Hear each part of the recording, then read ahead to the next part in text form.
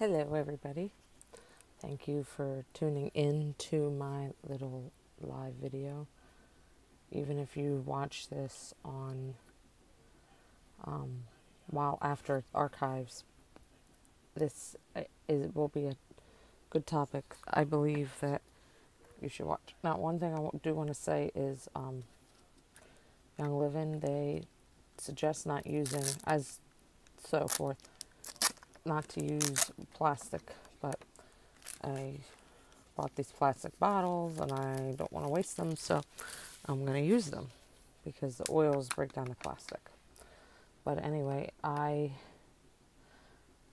was going through my oils because this afternoon I couldn't find my purification. I wanted to diffuse an oil and I couldn't find purification, and I ended up diffusing my stress away. So I'm looking through my oils, and and then I decided to organize them. Never did find purification, but I decided to organize them, and I put all the small ones up front, and I was putting all the bigger ones. I have the little bottles like this, and then I have the bigger bottles, and I put all big ones in the back, small ones in the front. And I'm going through them because I'm trying to find the purification. And I found the purification one that my kit came with, as in the little one, but there's nothing in it anymore. I keep it because when I want to show people, you can still smell them.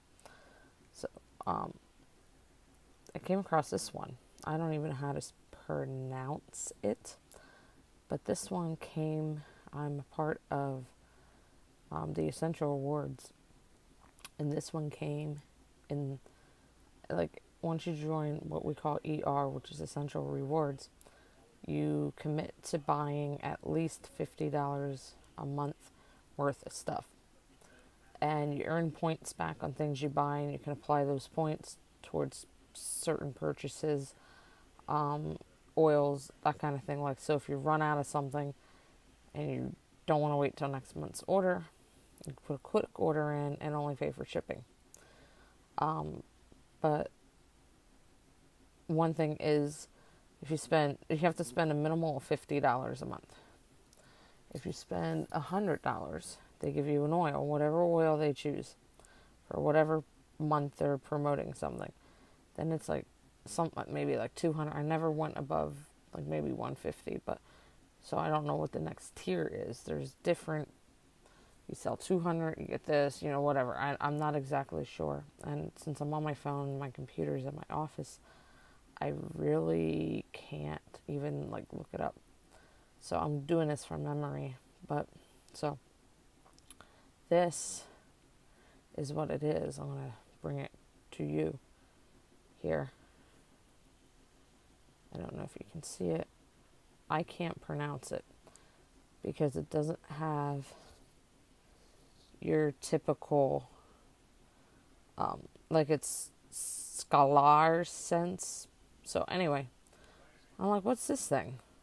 And I knew I got it one month in my order. So I'm like, what is this thing? And so I looked it up, but in here it also talks about it. And what you do is, because it's Vitality, they suggest you can pretty much eat Vitality oils. You're not supposed to the other ones, but if it's grapefruit, how harm can grapefruit do, whether it's Vitality or not? So I do it anyway. But anyway, so this is dilute 1 drop with 1 drop of carrier oil. So the carrier oil that you choose, olive oil, coconut oil, whatever. So that way you can use it. And then this one suggests is to put in a capsule and take 3 times daily. The one online I read, you can put it in water and drink it. So, first of all, this is one thing videos won't show. You can't smell it or taste it. So anyway, it has almost like a tea.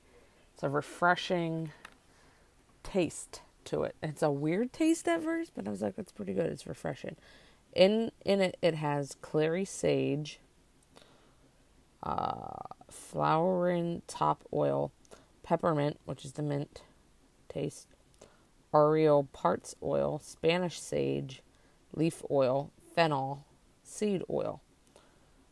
So it basically has sage and peppermint. Yes, it's basically sage and peppermint. So why am I bringing this up? So I look it up, and it talks about, I'm probably going to use hot words in here, but I really don't care, to be honest with you, because I'm going to move that and just block something, because I want to share with you something that had happened to me in 2008, and something I kind of still struggle with, but I've gotten to an acceptance about now because of my age, and you'll understand what I'm talking about. But it talks about hormonal imbalances for women. It's like women hormones and stuff. So my monthly thing is due in a few days. No easier way to say that, but I was starting to feel bloated and kind of crampy, miserable. Like you start to get right as you're in that waiting period of between that and that. And I put a couple drops of this in my water, and the kind of feeling I got, that was in the afternoon, it went away. I was feeling pretty good. So, but I figured this would be a good time, if any, to kind of share something I've never really talked about. I have talked about it in a sense, but I've never really expressed my emotions on it. I kind of suppressed them in. But back in 2006, I guess you could say November 6th, 2006, I found out I was pregnant with my daughter. It was a delighted time, and because that year my grandmother had fallen down the steps like in December of 2005, and my family was going through a lot of turmoil, and I had just gotten married in April, and by the turn of the year of 2006, I decided I wanted to try to conceive, because I had some hope that if I would tell my grandmother, who was in a coma at the time, that I was pregnant, it would give her hope to live. So I conceived relatively easily. It was about 9 months, and it was a rough pregnancy. I didn't feel that I deserved happiness, didn't deserve her. So during the pregnancy, I never really had that attachment right away. I've always had a fear of disappointment, so I didn't want to get attached to her, because I knew all the statistics of miscarriages and so forth, and so I was afraid that I would get attached and I'd miscarry, especially since when I first started going in for ultrasounds, she was measuring 2 weeks behind, and they were giving me a bunch of ultrasounds because they wanted to make sure she was still alive, that there was a heartbeat. And then they found out I had toxo, and they wanted to make sure it was an old infection and not a new infection, because a new infection's bad, an old infection's good. So I didn't really grow attached right away. I kind of was keeping my distance. And meanwhile, the hormones with me throughout my pregnancy, I was a pretty nasty, emotional person. My husband and I fought a lot. I was pretty nasty to everybody around me. And then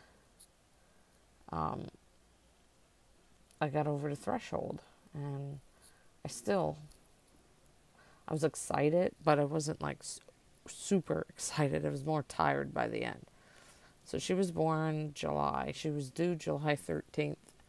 And I woke up on July 13th. And I felt this leak in my water. And I went in, and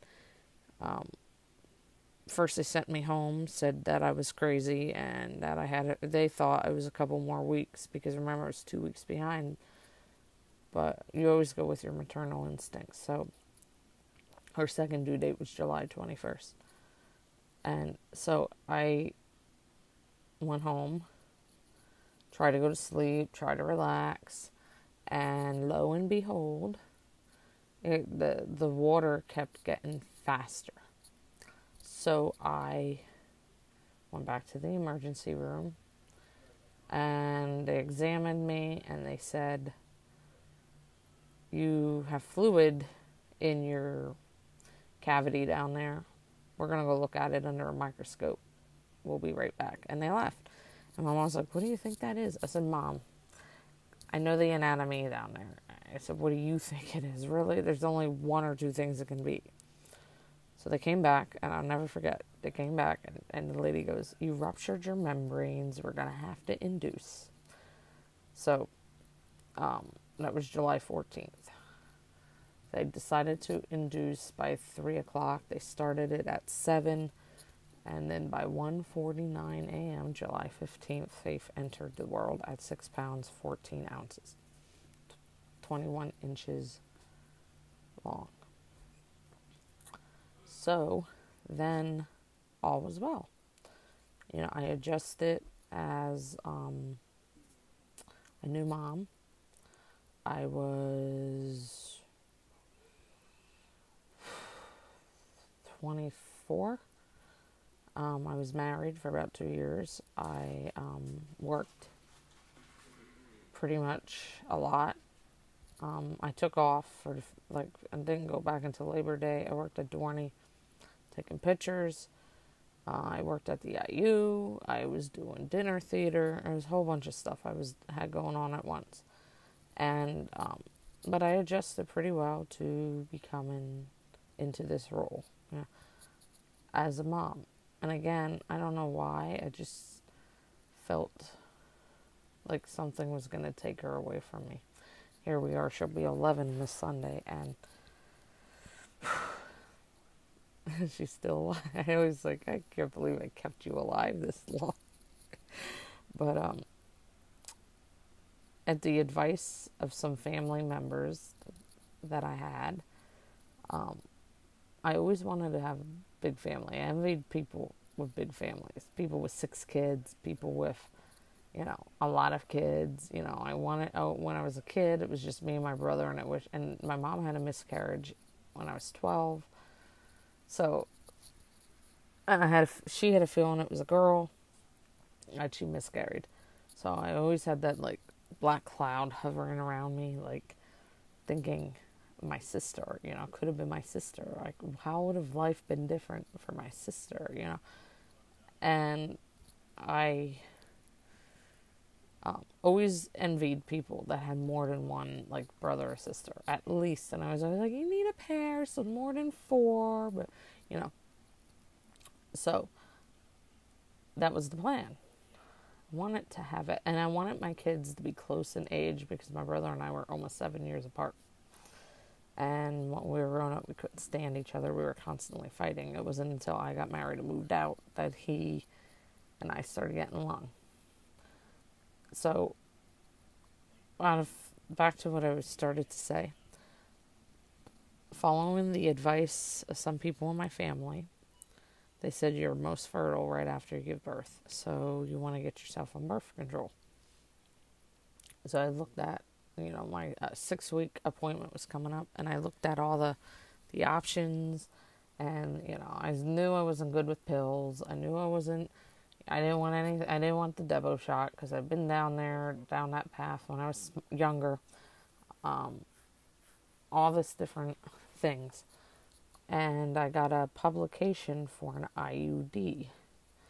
And it was there were 2 of them. I don't know if they have any more at the time. There were 2 of them. And one had the same, one was for 5 years. It had the same hormones in it as a Depo shot. One was for 10 years. And it was just copper. It didn't have any hormones. The Paraguard. So I took that one. Because I had this negative thing about Depo. So, I went in It's like September or October of 2007. It was a couple months later. They said, okay, let's get you on birth control. Which one do you want? Okay. And that was the one I picked. And they put it in and walked away. Everything was okay at first. While I had it, I didn't have it in very long. I didn't like it. I didn't like the way it felt. I always felt like, almost like when you eat something with a lot of gas, that produces a lot of gas. I felt like that all the time. My monthly cycles were big fat clots, to the point where I was doubling over in pain, and I was calling off of work, and all this kind of stuff. So I walked in, when was it? I think July of 2008. And I pretty much begged them. I said, I don't want this. Take it out. I'll deal with the repercussions. Whatever. If I have a baby, that's okay. I'm okay with having another baby. And, she's almost a year old. Or she is a year old. She was a year old July of 2008. So they pulled it out. And August of 2008, we went to Seaside Heights for the first time as a family. And then came back shortly after. And I found out I was pregnant. I think I conceived in September of 2008. And then I found out I was pregnant October 12th, 2008. I was with a friend who was visiting out of town. And I was with my best friend and her daughter, who was like 8 at the time, and Faith. And we were at Dorney and we're just hanging out all day. And this friend from out of town was telling me about how she was having these signs. And I said, sounds like you're pregnant. Oh, maybe. I don't know. She was in a committed relationship, engaged to somebody. She ended up marrying somebody else. And she's like, oh, yeah, I don't know. And, she was doubting herself. So I'm sitting there, and I said, I don't remember if I've gotten mine this month. So I dropped off my friend, my best friend, and her daughter, and I went out to CVS. And Danny was at his parents' house watching wrestling or something. I went out to CVS on the way home, and I stopped off and I buy a pregnancy test. And I was pregnant. It was 2 months, and I was excited. And I called him up, and then, a couple days I called my doctor, and they put me through. It was different. Even in a year, it had changed. They were like, you got to come in for blood work. I'm like, but no, you still got to come in for blood work. So it was nerve-wracking.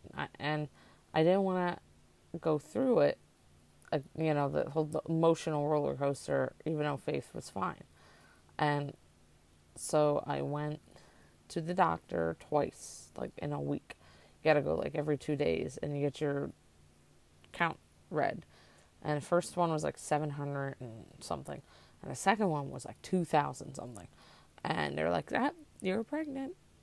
They're like, no, we got to schedule you to come in.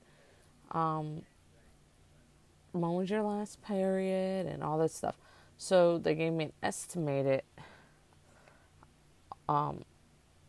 due date is June 17th, 2009. So I got the green light, and I was excited.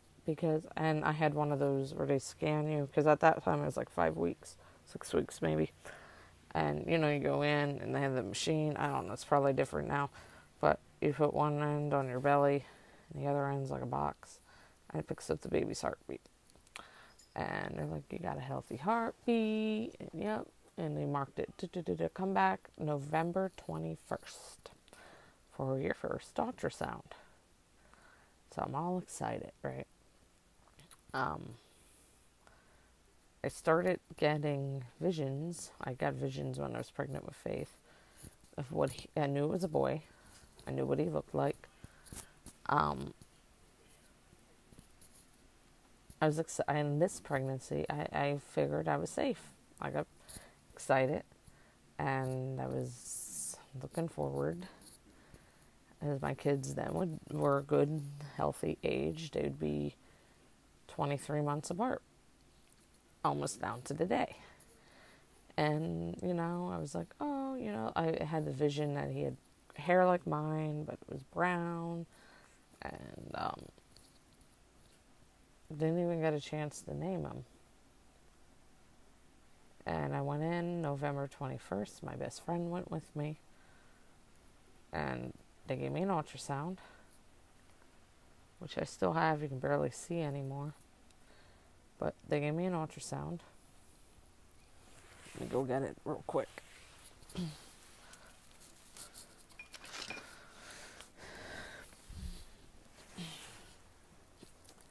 Adjust myself. Okay. I found it in a box the other day. I used to have it taped up on my mirror. They gave me an ultrasound. Yeah, you can barely see it anymore. I have a picture of it somewhere.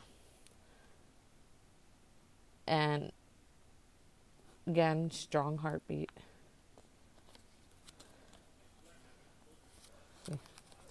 There he is. This is back in 2008. They look so different now.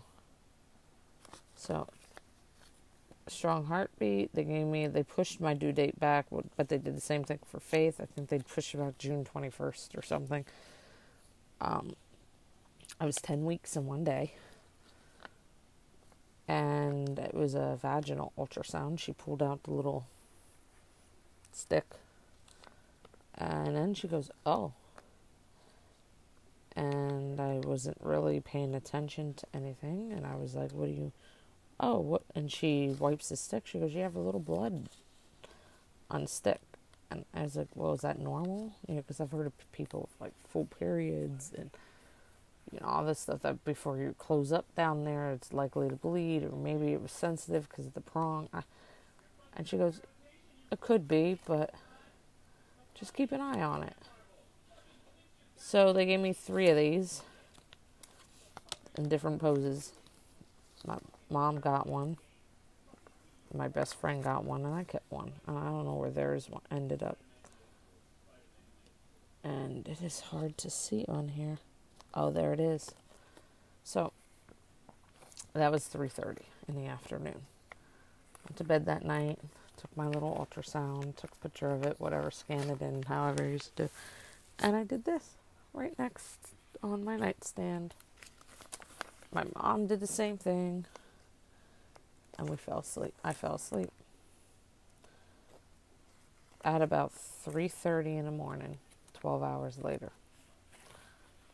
I wake up, I'm half asleep, I'm laying in my bed. And I'm like, at first I said, wow, this period this month is really heavy. I was like, in my sleep. And then I realized what I said. I'm like, period, I'm pregnant. I'm not supposed to feel this way. So I sat up and went into the bathroom, sat down, went to the bathroom.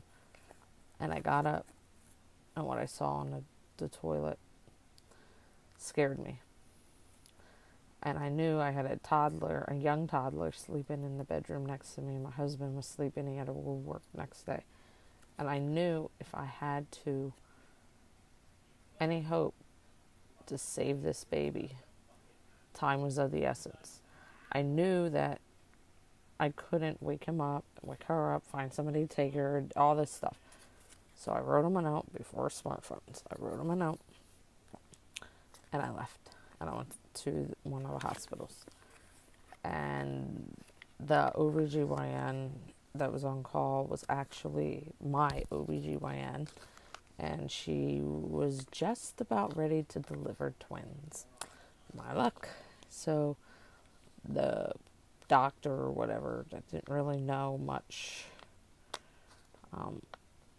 couldn't confirm what it was. But he was like, yeah, they kept pulling things out. He's like, yeah, you're bleeding pretty heavily from your cervix. And I've said it this way. I said, you don't pray for hemorrhoids, but I was praying for a hemorrhoid. I was praying that's what all it was. And they said you have to call your doctors on. That's when they told me she was delivering twins, and they said you have to call in the morning because it's like 4:00 in the morning. They said and make an appointment and get seen pronto. They open at 9 a.m. So called 9 a.m. Came in about 10 o'clock. Went in the back room and had another ultrasound. And this time, this ultrasound was somber. No words, no communication, nothing. And doctor came in and shows me on the screen. You can almost see it here. There it is. Where is it? I don't know if you can see it. It looks like a little thumbnail next to the uterus. Here's the bubble the baby's in. And here it is, right? Let me see, could you? No, I don't think. I used to be able to draw on the screen. So, in this, he got another angle. And he had all the other ultrasounds, these ultrasounds, and then he had these new ones. And it was a totally, like here you see the bubble. The baby's in a bubble. That ultrasound was just like this. And he explained, he said 1 in 3 pregnancies end in a miscarriage. And he said, and I said, well, what could have caused it? I was confused because I had just had this healthy ultrasound, not even 24 hours. And he said, we really don't know. And he explained, like in the animal world, animals just give birth regardless. And that a miscarriage is a way that our bodies know something is wrong. And to save my life, if it gets rid of it, then it's a threat. And he said about it that they did a study in like the 70s, and the majority of the miscarriages they were birth defects, but serious birth defects, not like heart murmurs or that kind of thing. It was like you have an arm growing out of your head type thing, I guess. I don't know. So, and he left me hope. He said, come back in like 2 months and we'll examine you. Sent me home. I cried, and I cried, I cried, and I cried. I cried until I cried no more. And I went back to work, and the day before Thanksgiving, because you always have to go to work the day before a holiday, I'm standing there, and I kept getting these stomach cramps, and I worked at Catasauqua High School, and I went in to the bathroom by myself, and I gave birth in the bathroom at Catasauqua High School. I didn't see anything other than just clots of tissues, and with each passing clot, I kept thinking, I wonder if this would have been his heart, if this would have been his hands, and I was so upset, especially in the first month. It was like devastating. Like this child I felt was robbed. Like I saw how much Faith was loved and by my family, and I'm tearing up.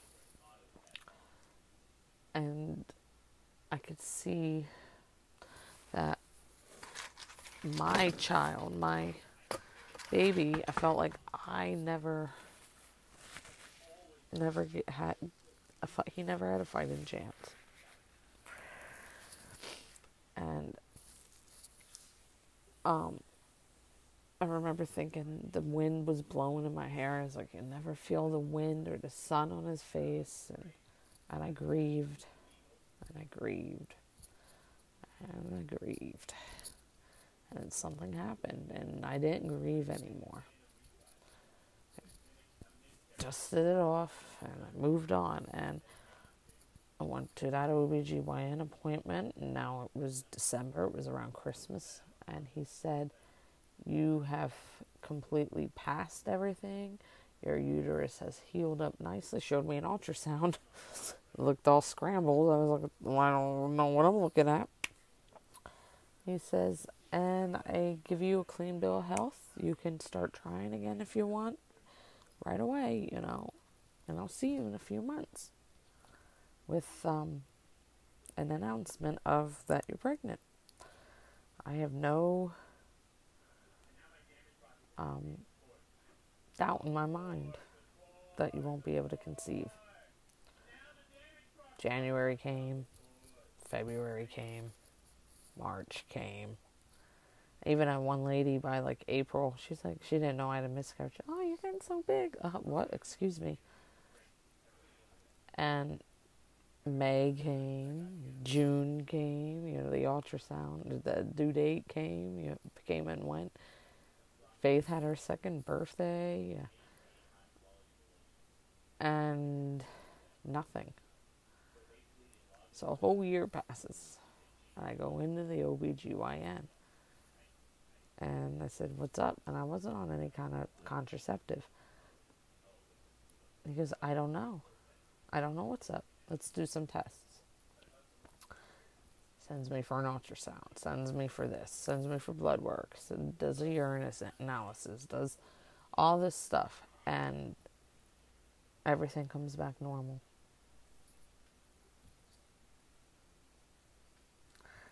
And has no explanation on what could cause it. And then says, maybe it's a little slow. We'll try to come back in like 6 months. So I go, and I live life, and life goes on as it does, and I come back in 6 months, and lo and behold, nothing. And doctor is now perplexed and confused and doesn't know what. My daughter is now 3, and decides to send me for all kinds of testing again. Even tries to code it so it would, my insurance wouldn't flag it, I remember. And, I even went, and I think my daughter was maybe about 5. I went for an appointment somewhere, some test somewhere in the hospital where they shot dye up there and took a picture real quick to see if I had a blockage. And nope. But they found out my uterus was like this. Said it was normal. I guess it just kind of floats around up there, which is kind of weird. And I did about 6 months of Clomid. Clomid came and went. And success rate for that was supposed to be real high. Nope. My husband went, got tested. Nope. And meanwhile, all around me, I'm hearing about babies. Somebody's having a baby. And I'm sitting there, and I can't help but feel jealous. And, my cousin gets pregnant, and I'm like, well, maybe the stork, forgot. Like, what happened? Like, I've been wanting a baby for a while now. It's like, at that point, it was 2 years. And it was like false joy for people that, baby showers I would be going to, and there was a lot, because I was only like 27 at the time. And I keep watching the calendar. Each page would turn, and I was obsessive with it. I would chart my temperature, and I would keep record of it on my phone. And I read every book I could read. I've done everything aside from putting my underwear on the outside of my head or something. I don't know. And like, it was to that extreme. Like, I was willing to try anything. And month after month went by and nothing. And then I started working in a daycare, and my insurance switched, and again I went to a different OBGYN, and he did pretty much the same thing the other guy did. And they were perplexed. They were, on paper, my hormones, everything was fine, and they couldn't explain anything. And my new OBGYN gave me a business card and said their fertility rate is like 98%. You need to go see them. There's nothing more I can do. And I knew what that meant. I knew that was big bucks. So I pretty much, for the sake of my sanity, had decided to just forget about it. And I never really grieved properly because I felt around me, like I did have some support with around me. I never really felt normal about talking about it. And especially with, so something you don't want to say to somebody with secondary infertility is, don't you want another one? I hear that even now. She'll be 11 in 4 days, and I still hear that to this day. Don't you want another one? And my response has always been, it's up to God now. And then they're like, oh, I'm sorry. And I have to explain I had a miscarriage, and or it's time for a brother. Yeah, you think I don't know that. So, I've kind of let it go. It's like one of those bittersweet moment things where I am okay with it. I'm not completely okay with it. I would be lying if I said I was, but I'm not to the point where I'm like, yeah, for some hunky-dory. But if it happens, awesome. If it doesn't, then it doesn't. Because even if I were to get pregnant this month, my daughter would be almost 12. And that's a big age difference. Remember, I wanted my kids close in age, and there's so much out there now for a baby. So many rules, too. Do I really want to go? I'm 35 now. Do I really want to go through all that? My biological clock is ticking. I think what did it was my acceptance was my 35th birthday in May. I was reading that infertility increases at 35, and I was like, listen, if it's going to happen, it's going to be a miracle by God. There's nothing I can do, and maybe that's what he wants, So I'm just letting it go, and I'm trusting in him. So that's why, going back to why I wanted to talk about this, was this oil. So, I don't know, because, like I said, hormonal imbalances and stuff. So, this is a good hormone booster. This is something, it's good for that woman's health. And I'm hoping I'm going to try it until this little bottle disappears. And I'm going to chart or mark or think or something, journal something every day to see if I feel a difference. And if I feel a difference, great. So who knows, maybe in a few months I'll be announcing something. But I'm not doing it for that. I'm just doing it because of overall, as I'm getting older, And they diagnosed me with not only secondary infertility, but polycystic ovarian, and along with that comes painful cramps and clots and all this other stuff down there, cysts, hair, facial hair,